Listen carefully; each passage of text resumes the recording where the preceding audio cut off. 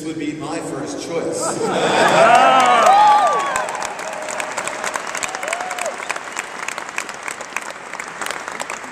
a very long time ago in a 14-foot Tupperware boat called the Lido that I learned to sail in San Francisco Bay at the University of California Yacht Club. I graduated to larger and larger boats over time, but this has always been my favorite place to sail.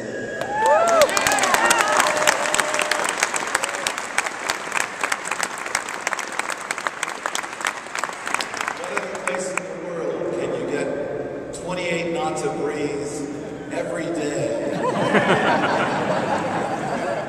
Guaranteed. It's a fantastic place to hold a sailboat race, especially the America's Cup.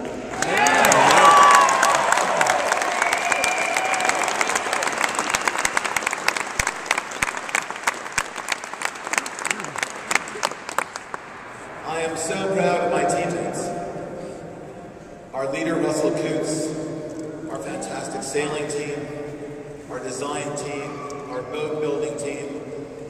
I'm so proud of their dedication, their hard work, their innovation, their ideas, and eventually their performance on the water that delivered the America's Cup back to America again after a very long absence.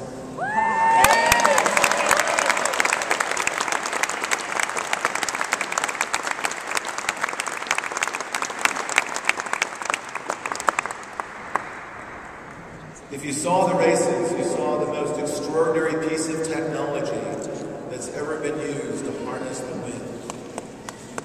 The wing, almost 23 stories tall, delivered about twice the power of conventional soft sails and propelled this boat and its fabulous sailing team to a sweep, 2 consecutive victories at the city of Valencia.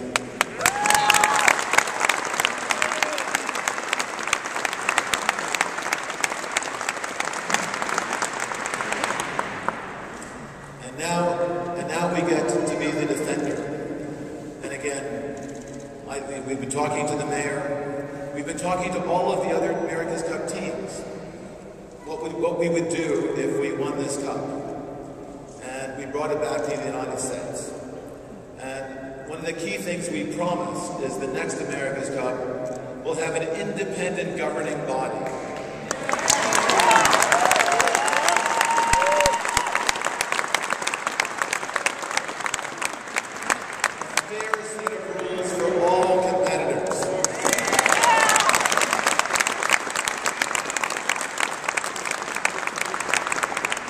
Independent umpires on the water and an independent jury if you need to appeal one of the umpires' calls.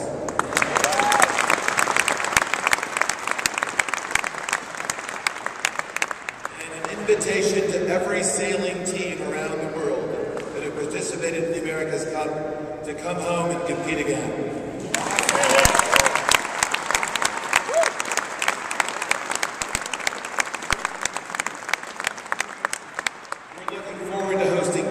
Zealand and Team South Africa, the Swedes and the Brits, the French, the Chinese, the Italians, all of those teams from all over the world once again will be competing for the oldest trophy in sport, the America's Cup.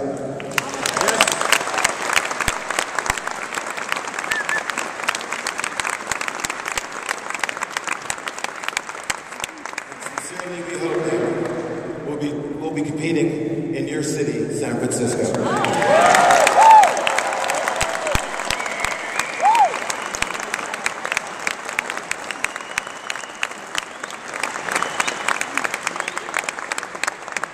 I am concerned about one thing there, the way you're dressed. So we've got to get you out of that jacket and into it.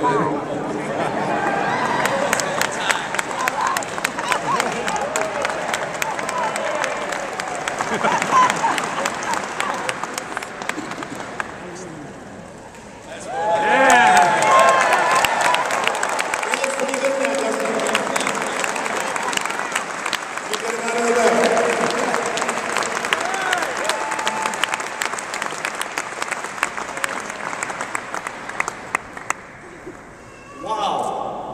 Mr. Mayor, Mr. Ellison, Mr. Secretary, and Mrs. Schultz, after whom this stairway is named, Charlotte Schultz. She is the head of protocol for the city. Nice to see you.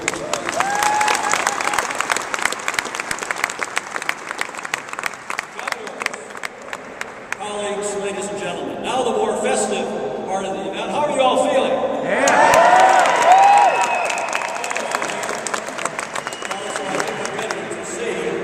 By the way, my name's Tom. I'm a member of the team. I don't normally do the PR gig, but I have the pleasure of doing this today. As one of the American voices of the team. Larry, you and your son have produced a video that I think the gang would like to see. Do you want to introduce it? Yeah, my son works in Hollywood, and he noticed that we were making a lot of video as far as our America's Cup team and the building of the boat and practicing the team. And he said, "Gee, Dad, can I take a crack at that too?" And he sent a film crew over to Valencia for our last few days of training and the 2 races. And this is, I guess, a preview of a documentary, about an hour-and-a-half documentary he's making on the 33rd America's Cup. So this is about a 4 or 5 minute preview of what happened on Valentine's Day and the week before in Valencia.